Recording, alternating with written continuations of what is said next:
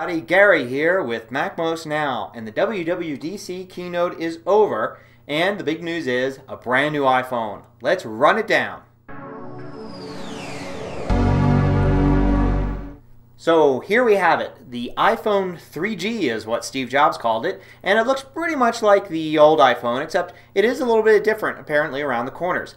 Plus, it comes in two versions. You can get the one with the black back or the one with the white back. Yeah, I know, not too much of a difference. But more importantly, it comes in two versions of memory. It comes in an 8 gig version and a 16 gig version.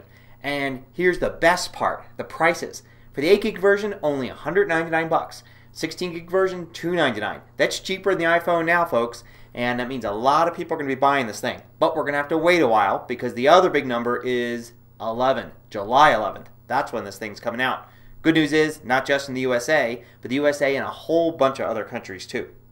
As a matter of fact, Jobs says by the end of the year, this phone will be in 70 different countries. It's a lot of different countries, including Japan and China, Canada, Mexico, Australia, and a whole bunch in Europe and South America.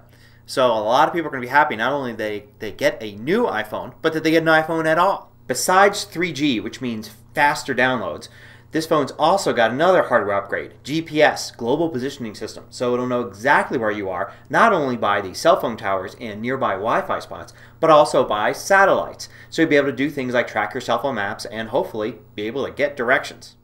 It looks like this will be released at about the same time as iPhone 2.0, which is the new operating system. This operating system is going to be a free upgrade for current iPhone users. It'll cost $10 for iPod Touch users. And this OS is what's going to enable you to download third-party software and use the SDK or the iPhone App Store. A bunch of apps are actually demoed at the keynote, including some from Sega and Pangea software. Looks like these iPhone games are going to cost about $10. There's a bunch that's going to be released when the iPhone App Store opens up. I'm betting this is all going to happen about July 11th, although July 11th right now is just the date for the release of the iPhone 3G. A bunch of more serious applications were shown off, including an eBay application that helps you track and make auctions, and some medical learning software, in addition to some really cool stuff like a piece of software that turns your iPhone into a musical instrument and allows you to make compositions. It looks really cool.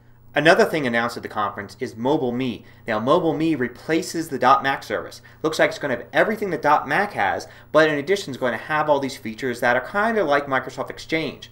In other words, if you update a contact on your iPhone, it's updated on your Mac. If you update it on a web page on another computer, it's updated on your Mac and your iPhone. So basically, it's a single place to store a lot of your calendar and contact data and synchronize your email. Those users that are already using .Mac are going to be automatically upgraded to this service.